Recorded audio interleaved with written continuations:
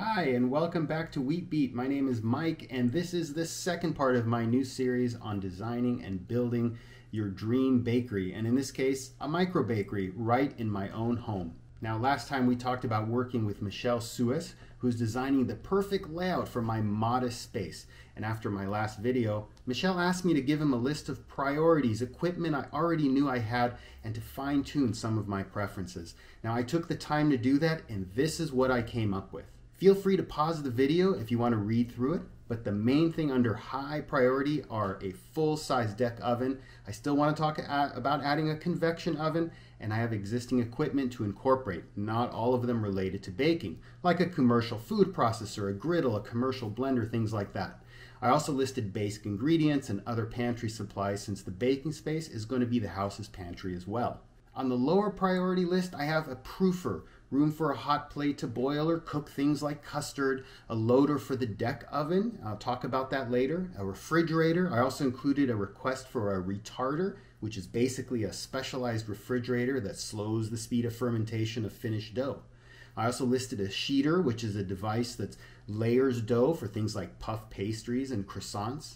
My priority was reliability and quality, which I list there in my priorities, and then I finished with some questions for Michel. Just as a reminder, this is the space we have to work with. I talked about it in my last video, but we'll talk about it here just briefly. Notice the main kitchen is up above, and then there's a doorway connecting into the baking kitchen, which is basically a larger space, 11 by 14 feet, connected to a smaller one, about 10 by 6 feet. Okay, here's a screenshot of the 3D walkthrough rendering. Now, I'm a big believer in getting a visual of your space before you commit to building it. You simply can't see everything on paper in 2 dimensions like you can in 3D. Better yet is when you can move around the space, which is not shown here, but I actually paid some guy in Vietnam a very reasonable fee to take the architect's design and make this beautiful rendering. And by the way, the refrigerator and sinks and stuff you see there, it's just random stuff the guy put in there. It does not at all reflect what we're planning for the space. And again, I'm showing you screenshots, but the version I have gives you the ability to walk around the entire house as if you're actually there. It's amazing. Anyhow, now that we understand the space, let's take a look at Michel's suggestions. Here was one of Michel's first drafts. Again, go ahead and pause the video to look closely, but this pretty much gets everything I need into the kitchen. And as you can also see, things are pretty tight. Also, my work surface is small. It's only about 6 feet wide. I would have liked something a little bit bigger, like maybe 8 feet or even more than that. But that's all the room I really have. Here's another option Michel gave me. It basically prevents having the work surface sticking out into the room, which I didn't really like. And overall, it seems like a little bit more efficient to me. But I still wanted a bigger work surface, and I didn't need as many of these speed racks that he had in there. So in another revision Michel made, you can see he's also starting to call out some electrical requirements.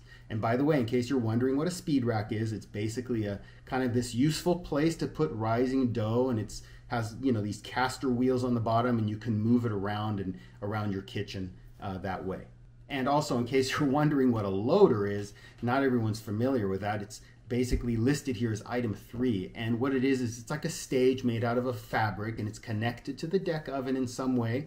And then what you do is you place your finished dough on it, and then when you want to put it in the oven, you just pull this sheet that's on a roller, and it actually puts all the dough into the oven all at once without you having to really handle it anymore. It's actually a very cool thing, and I'll talk about it a little bit more as we get further along. Anyhow, we've also included a proofer under the deck oven, and we did that to save some space. Here's another revision, and this one's kind of hammered out a few more details, and this is the corresponding spec sheet where now Michel is calling out even more precise electrical requirements, water needs, exhaust, drainage, things like that.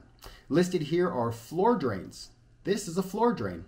A floor drain is basically a hole in the floor where liquids kind of free fall, going directly from a pipe or something or from a sink, and they fall right into this hole. Now, I had no idea what a floor sink was before I got started with all this, and apparently it's used very commonly in commercial kitchens, and it's very flexible because you can just take any old pipe that discharges water, like from an oven or from a sink or wherever, and it goes right into this hole. So this is all a great start, but Michel and I are kind of struggling to get things right, to be honest with you, and I'm still kind of not loving it because it feels cramped. So now we're going to go back and look at some more options. And yeah, you know, it's kind of challenging because you have a chicken and egg problem. It's hard to finalize your final space before you know what equipment you're going to have there. And you can't really finalize your equipment list before you know exactly how much space you're going to have or the orientation things are going to go. So we picked out a preliminary deck oven, for example, but that could change, and then everything else could change too. And then picking out the right deck oven will be difficult because we have special electrical limitations.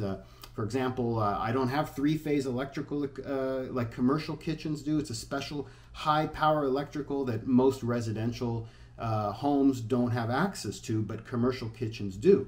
And then you want to pick equipment that's commercial grade, but almost all of it uses what's called three-phase electrical. And since I don't have that, it drastically limits the kinds of equipment that I can select from. So there's a lot of challenges like that. But the bottom line is that nothing is really set in stone yet, and that's actually going to make my life harder, not easier as it turns out. Come back in a few days after we've worked out some more kinks and details on our equipment list, and then I'll go over more refinements that will get us closer to a finalized floor plan. Don't forget to subscribe so you'll know when that video is uploaded, and until then, go bake something.